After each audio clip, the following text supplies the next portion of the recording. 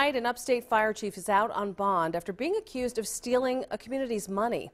Deputies say Greg Merritt embezzled thousands of dollars for the Clear Springs Fire Department. He took it from there. 7 News reporter Aaron Rodgers was there this afternoon as he faced a judge for these accusations for the first time.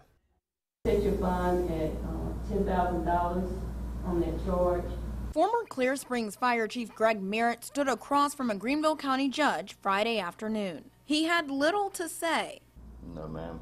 As the judge told him his bond for his charge of embezzlement of public funds and 2 charges of misconduct in office.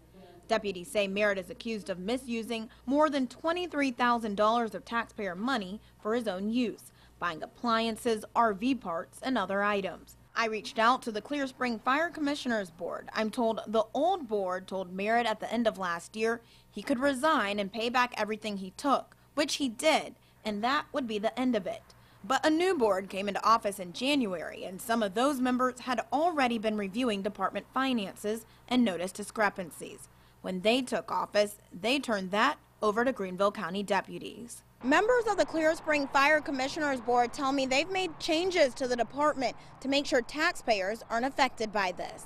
But the fact that it happened still has people living in the area in shock. Somebody in that position is supposed to be protecting our community, and taking people's funds and using it for their own use. I mean, that's just uncalled for. I did speak with Merritt's dad off camera. He told me his son, who's worked at the same fire department for more than 20 years, made a mistake.